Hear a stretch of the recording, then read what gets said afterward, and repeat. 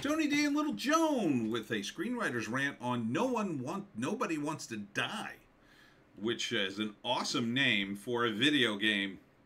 Part cyberpunk, part film noir, part the 13th floor, part time travel, part I don't know, pretty much anything you could think of in that realm. New York 2329, and you've got a film noir detective talking about, I don't know, time? Smash like and subscribe. Thank you for smash liking and subscribing. Check out my books. Links in the description. Comedy horror in South Jersey. It's the Pineys.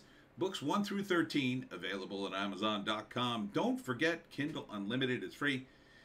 I don't do a lot of video game trailer analysis, but this one is very cinematic.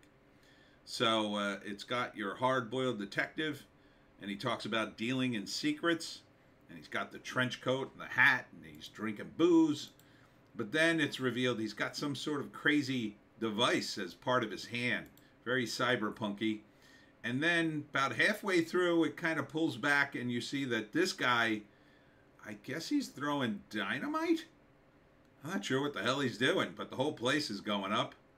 He doesn't seem worried about it, keeps drinking, and seems to be moving slightly outside of time. And then he activates the device and does one of these.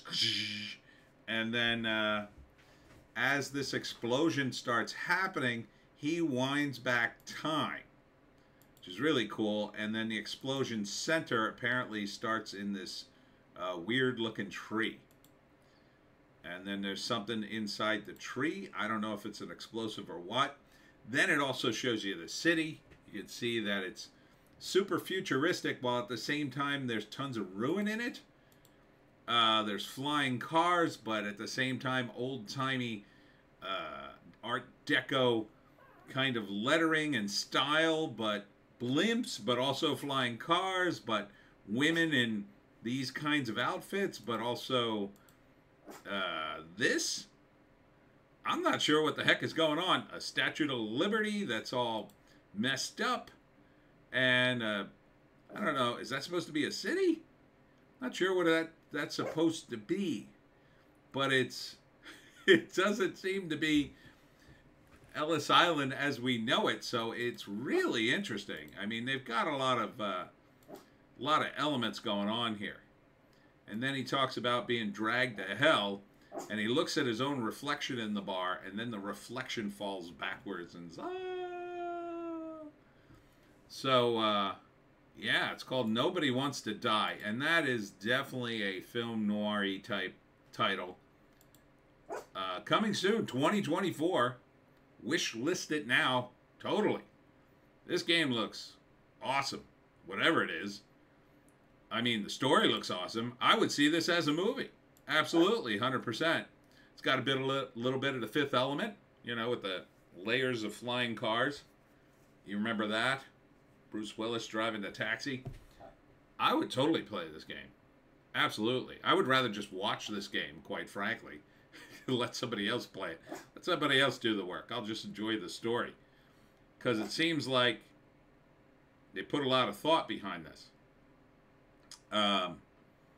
You know, there's a lot of cliches. Don't get me wrong. There's a lot of derivative stuff here, but it's the kind of derivative stuff I like. Right, Joan? What? You want to sit over here? You're a derivative, little dog. Hard-boiled detective, cyberpunk, Blade Runner. What else?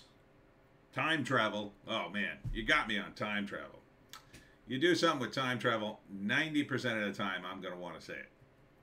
So, if you can, like, manipulate time in the game, oh, yeah. Let's do some of that. Let's do some of that, doggy. You want to manipulate time? We can go back to when you were a little puppy, this big. I could hold you in one hand. One hand I held you. You were this big. Yeah, very tiny. So, yeah. Coming 2024. So, this year. I would expect this Christmassy? Christmas kind of purchase, or maybe it's coming out soon if they're talking about 2024. PS5, looks like Xbox, Steam, so everybody's going to get in on this. I might actually have to buy a video game.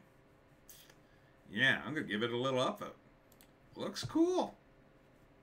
Anyhow, it's called Nobody Wants to Die. And that's it for me, Tony D, and Little Joan. Check us out on Odysee, Bitchute, and Rumble for our more based takes. If you can find a more based take, I say take it. And those takes are a lot longer, by the way. Usually go about an hour doing the news and Hollywoke hot take. I can't do it here. Can't do it on YouTube anymore. No. They're too politically correct for me. And, oh, Joan, she's very spicy on those videos. Very spicy. You got a lot of problems, dog. Anyhow, we'll be back with another video later. See you in the next one.